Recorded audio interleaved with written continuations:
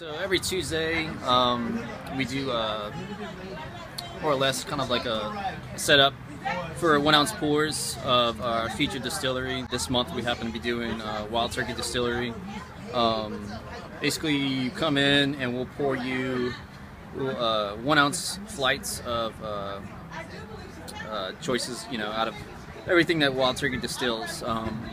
Basically, you pick 2 out of the 4 or 6 bottlings we're offering right now, and we pick up a Boilermaker of Slits and 1 ounce pour of Wild Turkey 101 on the house. And more or less, it's a way to get guests engaged in all the whiskeys they're not familiar with or been wanting to try and just don't want to fully commit to 2 ounce pours or a cocktail, whatnot.